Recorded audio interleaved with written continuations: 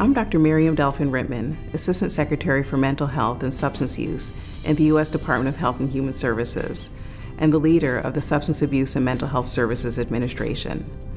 As we continue to recognize May as Mental Health Awareness Month and the mental health challenges our country is facing, we cannot ignore America's future, our children. Our children have been particularly impacted as losses from COVID and disruptions in routines and relationships have led to increased social isolation, anxiety, and learning loss.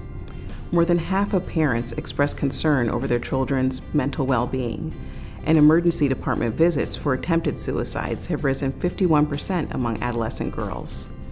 Today, on Children's Mental Health Awareness Day, troubling trends like these make it even more critical for us to shine a national spotlight on the importance of caring for every child's mental health, and to reinforce the message that positive mental health is essential to a child's healthy development and overall health.